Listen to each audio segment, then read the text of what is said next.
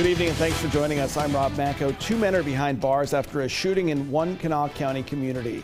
One of the suspects led police on a chase to South Charleston and broke into a business.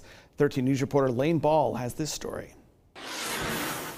Kanawha County Sheriff's Office tells us this started as a robbery, but it quickly escalated to a shooting and then a police pursuit. Richard Dangett of Ravenswood and Jonathan Cochran of Charleston were arraigned in Kanawha County Magistrate Court Monday night. According to the criminal complaints, they both met the victim at Walnut Valley Drive in Cross Lanes Monday morning to buy a handgun. It goes on to say the victim let the two men into his car and they took the gun by force. The victim then pulled out a second handgun and fired towards his driver's side window, attempting to scare the suspects. But Dangett and Cochran took the first gun and ran away. One of the men then allegedly fired one round into the car's rear window, and you can see the bullet holes in this video. The victim then got out of the car and was shot twice in the back.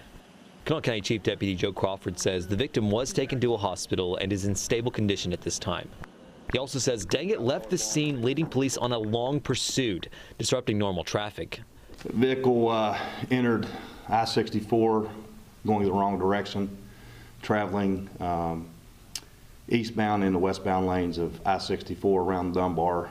Dangett drove to South Charleston and then allegedly broke into a business. The owner says Dangett told him he needed a place to stay out of the cold, and that's when he noticed the door was broken and pulled out his own handgun for what he says was the first time in his life. I told him to leave, and I'm licensed to carry a firearm. I did have a firearm, and I told him it's the only time in my life I've ever pointed a firearm at somebody, but I told him to leave. So he took off running down the street. Deputies found Dangett near 2nd Avenue and Central Avenue and arrested him. Cochran was also found and arrested on a KRT bus around the same time.